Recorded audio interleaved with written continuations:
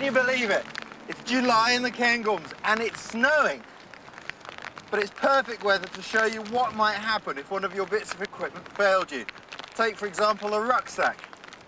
Well, you might say it's easy. You take your kit, throw it in your tent, put it over your shoulder. But I've been doing that for the last hour or so, and I can tell you, it's no joke. One slip and you could fall and kill yourself. The smart thing to do is to stop, find somewhere where there's some materials to make yourself a decent one. And that's what we're going to do. This is what we need though, willow. To make a rucksack frame, we need some wood and we need something to tie it together with. And the willow is going to provide both of those things. Bend the wood so that the fibres are stretched. And then cut in like this. You cut them off real cleanly, they'll grow back. You're going to need 3 pieces for the rucksack, make an A-frame shape. Don't want to damage the bark though, because the bark we can turn into string. First thing though, is we have to take off the outer bark, the green part. To do that, we'll just scrape it off. What we do now, we'll run the knife down the bark. Now, we can just pull that straight off, like that. And this is very strong. We can use this to make string to tie the rucksack together. I'll clean the other bits, it'll take a few minutes.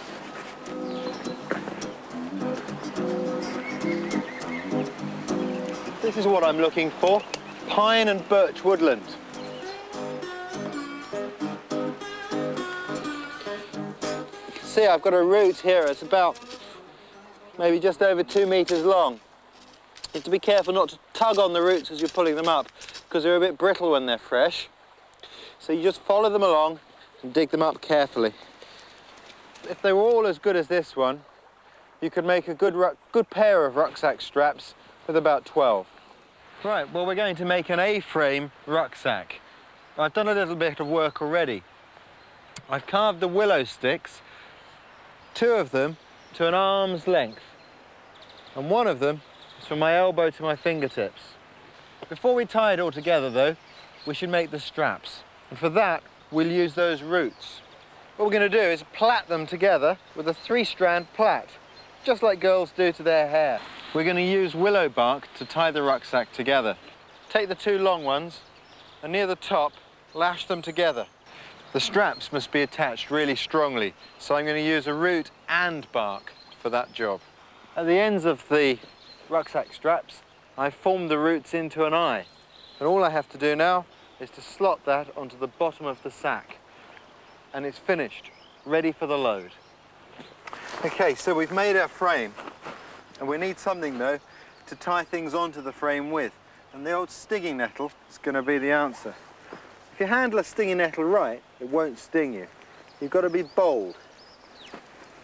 If you're too timid with a nettle, it'll sting you badly. Now, we've got to strip this of all the stings and all the leaves. And if we do it quickly and in this direction, they won't hurt. I'm not stung, believe it or not. Now, flatten the nettle between your hands. Now, take the nettle in the middle, bend it in half, and push so that the pith separates from the fibres. Put your thumbnail on top and pull, and away comes the pith. These fibres are really strong, and we can use those to make good string. Take one of them, put it on your thigh, and round it off by rolling it away from you. Bend it in half, grasp the bit that's bent, grasp it here with your left hand, and with the palm of your right hand, roll both of these pieces away from you, and we start to get string. Do you remember this? Well, now's the acid test. We've got our stinging nettle cord, and we'll tie it on. There we go. All I have to do is attach the strap, and we're ready. And I'll see you soon.